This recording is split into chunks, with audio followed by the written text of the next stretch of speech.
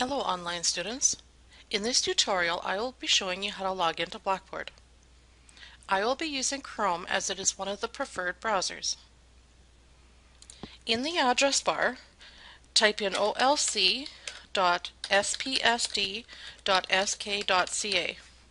Press enter. You will be taken to the online learning homepage. Near the right hand side there is a student login. Click on the Blackboard Learn logo. Once you are at the Blackboard login page, type in your username. Your username will be provided by your online teacher.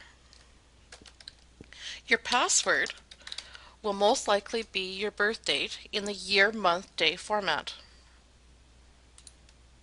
If you are new to Blackboard, you will be given a welcome screen that shows the new features of Blackboard. Once you have finished exploring, you can click the Close button.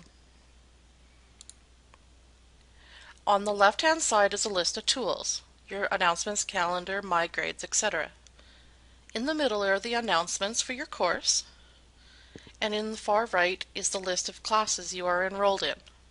In most cases, there will be only one class listed. To enter the class, you will click on the class name.